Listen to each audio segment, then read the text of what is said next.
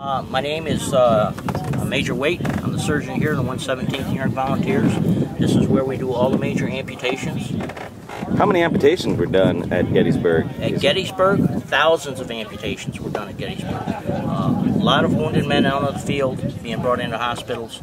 A lot of hospitals were in houses, barns, particularly Seminary Ridge. The seminary there was used for a hospital by the Union, and then we were pushed through the town and the Confederates took over that hospital. What was the casualty figures? At Gettysburg, well, there was over 50,000 killed and wounded during the Battle of Gettysburg, and it was a 3-day battle. A lot of wounded. Unfortunately, the Union Army had plenty of ambulances available. They had over 200 here available on the battlefield to be able to get men off of the field and to the hospitals quickly. Otherwise, the casualty rate would have been higher. How do you go about amputating a limb? Typical amputation would have taken between 10 and 15 minutes.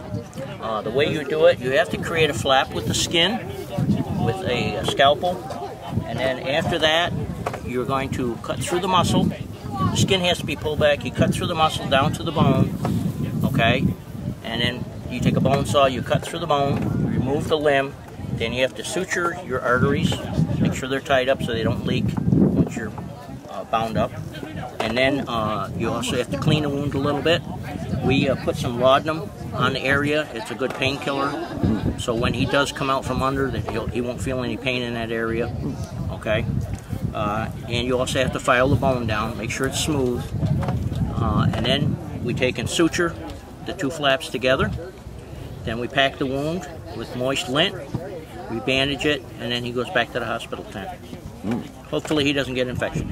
What was the survival rate of amputees? The first day was 76% survival rate. That was in the first 48 hours. After that, it went down to about 60%. So it dropped very quickly. Oh, okay. So if they survived the first day, then they had a much larger chance. Of course. Yeah. Okay. All right. And remember, we did not know how long it was before they got wounded. They could have been out on the field 3 days ago and then just came into the hospital, so it made a tougher time for the surgeons to do what they had to do. If he came in and his leg was bleeding profusely, he was just recently wounded, probably can save his leg. If it was several days ago when he came in, his leg is pale looking, very cold. What's the sense in taking out the bullet? I'm going to amputate his leg because his leg is bled out, it's dead. All right, thank you.